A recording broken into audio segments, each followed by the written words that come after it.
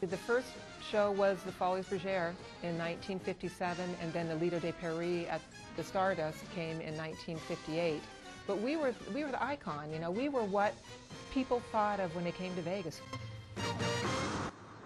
We were kind of what the Cirque shows were today. We were in every hotel, in every lounge, on the strips. I was in the shows from 1979 to 1991. We had to be a minimum of 5'8" to even audition for the show. You had to be in good shape. Not only were we balletically trained, a lot of us lifted weights at the health club because some of those hats could weigh up to 25 pounds. We had back pieces. You would come to the side of the stage and there would be a dresser right there, and she would lift those back pieces onto you and strap them on. Then you would walk up the stairs, and as soon as you came back off the stage, someone was there to take those pieces off because they were very heavy, they were very big, they were very cumbersome.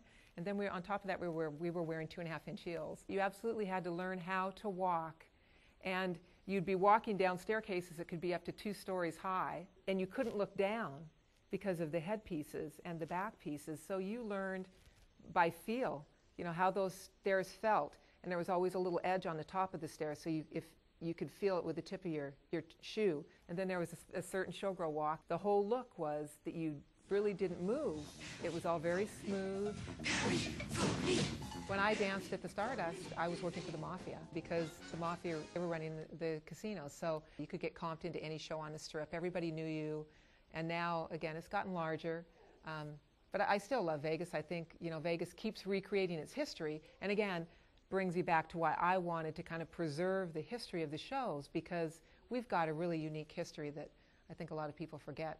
And so I brought in a whole group of people. We talked about the history of the production shows. We brought in costumes so the kids could feel the weight of the rhinestones that we used to have on those costumes and the feathers. I brought in a young showgirl in costume so the kids could see the showgirl in costume.